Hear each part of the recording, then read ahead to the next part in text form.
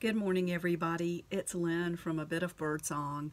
I have a video for you, and it's a little bit crazy.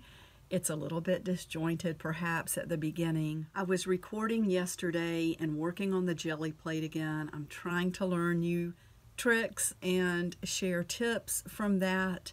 It is a process. Most of it was very mediocre, I'll be honest. And then at the very last, I tried a technique that I saw on an art professor's channel. I will link her channel. I totally have to give her credit. I would have never thought of this on my own. So I tried that at the very end of the video, and it was so amazing. I want you to see that for sure. When I stood up, though, to take my camera down from its little holder there, it wasn't recording, and I kind of panicked. I didn't worry too much about losing that mediocre stuff, but I wanted you to see the mushroom that turned out at the end, and thankfully it did get enough just to show you that page, and then it ends abruptly. So let's see. It's mostly mono printing, which I believe is just printing with one color. When you watch this video, I mostly just want you to see the potential and see how much fun this is, and maybe it'll show you one more thing with the jelly plate. There's so much that you can do. And I will link also the channel that goes with the type of jelly plate that I have. They're always coming out with new ideas for your jelly plate. Okay, is that everything? So here's the video. I like that. Oh my gosh. Can you see the potential in that? Dang, I'm definitely going to link that channel because I cannot take... Like I said, we're doing something really specific. Maybe I didn't use the word specific, but I think I said monoprinting. This is something that I definitely did not think of on my own. I'm going to link the channel to the art professor, and we're going to get started really quickly. I've got a place to roll the paint off of my brayer, and wait, so we just did the brown. I want to try a different color, and we're going to try mushrooms again with some different colors. So she took, I don't know, maybe a cloth that didn't have lint on it or whatever, and put it on her finger. And then on the brown mushroom, or the brown page, I really like the way that kind of curled up for the base. And then I'm just going to go across this way, maybe round it a little bit on top. This is just so easy. I want to get a stiffer brush. This one feels pretty stiff. And make more definite marks under there. I just thought this was so amazing because the marks are going to be, they're going to be much more defined on the paper than they look on here. And you might be able to figure out kind of what I'm doing. I was thinking about making journal pages. So if I keep the mushrooms in the corner, I would be able to fold. So let's see, mushrooms. I feel like we would want more of a, like a, that might be too much, but you know where the mushroom actually, where the stem actually meets the top of the mushroom? Okay, and then, okay, what color do we want to do the little dots with? I might use a bit of orange. That's what I love about working on this placemat. And I'm little by little grunging up this fabric behind. So using the end of the brush. Oops, and I see something I shouldn't have done probably. I probably don't want to get down into the under part, you know what I mean? So let's see how this turns out. This is a little, this is not mono printing exactly. We're using two colors. I think this is photo paper, honestly. But we're gonna, or maybe it's, I don't know, it's kind of a glossy paper that was in my stash. But I want to see how this turns out. Oh my goodness. It is sticking like crazy.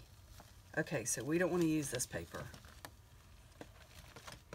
It must be something in this photo paper that just makes it really stick. But look at this. That is so adorable. Look at that.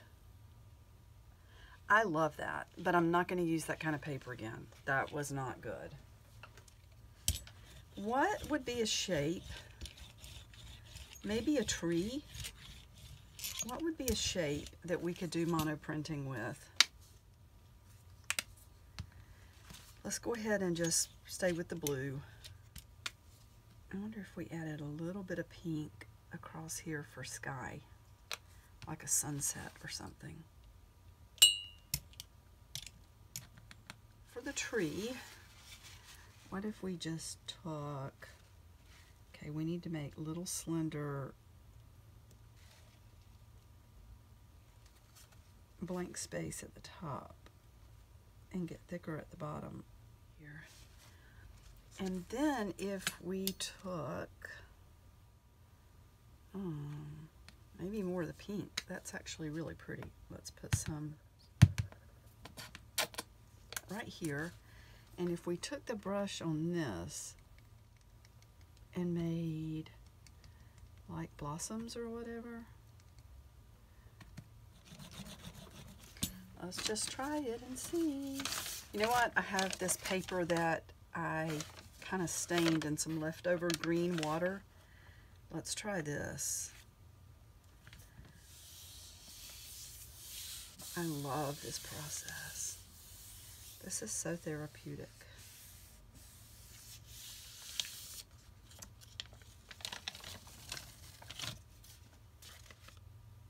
I see a lot of potential. I didn't leave enough white space to really define the branches. So, yeah, let's don't add any sky this time. Let's just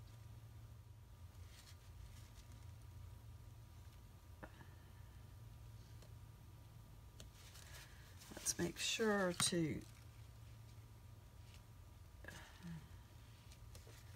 have clear branches. Maybe make it bigger. So then if we do this, well, that's putting, let's clean that up. Let's try again.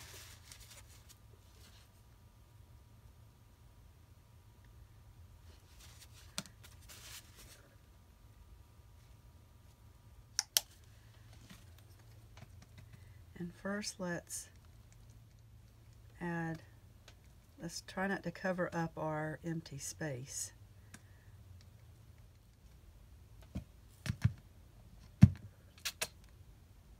A little bit of the pink.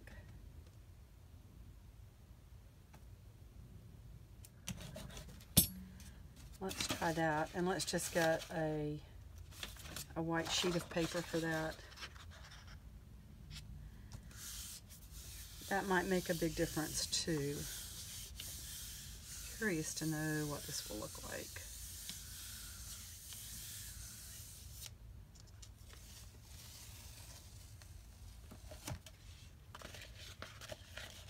Okay, again, potential, but it's not as dramatic as the mushroom. I wonder if we had, well, I just don't know. I'm not going to mess too much more with it right now because I definitely have to move on to something else. But I hope you can see the potential in this mono printing like this. The mushrooms are really the most dramatic thing I've seen so far. I hate to stop all this fun, but I definitely have to get some things in the shop today and get some orders to the post office. So I'm gonna just wipe off this jelly plate a little bit. I'm not gonna be as fussy as I used to be with it, but we're gonna clean up the desk and I'm gonna be back really soon.